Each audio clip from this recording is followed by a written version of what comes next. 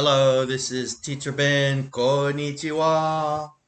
I'm here with another Japanese lesson for you. In today's short lesson, we are going over the names of some fruits and vegetables. This is my fourth installment, by the way, on my ongoing series. First, we have radish. Radish would be daikon. Next, we have cabbage. Cabbage would be kyabeitsu. And next we have lemon. Now remember the Japanese pronunciate their L's like R's. So instead of lemon, it's Raymond. Next we have plum. Plum will be ume.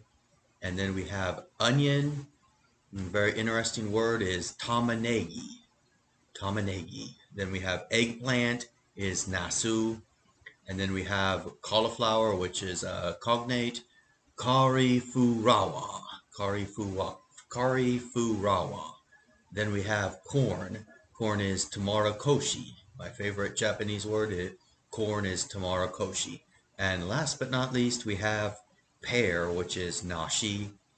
So these are some of the more commonly eaten fruits and vegetables, not only in Japan, but around the world. Stay tuned for more short lessons in the future. Much longer lessons will be coming soon. To stay up to date on these and get notified when the longer lessons will be posted, please like and smash that subscribe button on my page. I look forward to seeing you soon. Have a nice day. This is Teacher Ben. Sayonara.